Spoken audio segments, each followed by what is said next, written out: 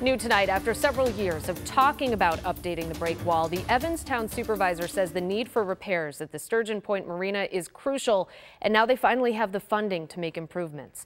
2 on your side's Jackie Roberts gives us a look at what could be in store.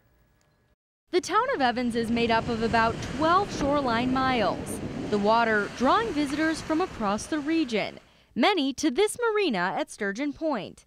But Town Supervisor Mary Hostler says their community gem could be in jeopardy down the line. It's at a critical failure. You need to address it. Hostler took us to the break wall to show us some of the problem areas. For example, these sections of the walkway marked yellow to show concrete starting to rise or lower.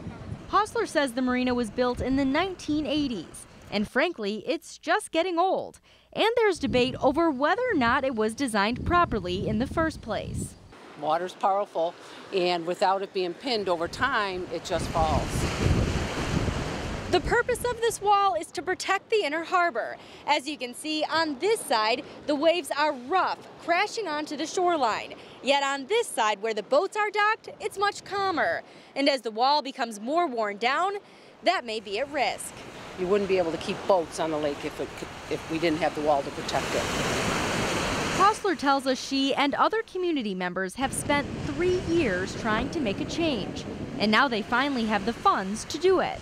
Once the repairs were deemed a priority by the Regional Economic Development Council, the town received a $1.2 million grant with a match. But Hostler hopes in the end, the town will have to come up with just 10% of the total cost. It's something that we could never afford to do on our own, so without a grant we would not have been able to do this repair. The pre-construction phase is already underway. Friday, crews were out measuring the depth of the bedrock. Hostler estimates next year will be the design phase, and the construction should begin in early 2021.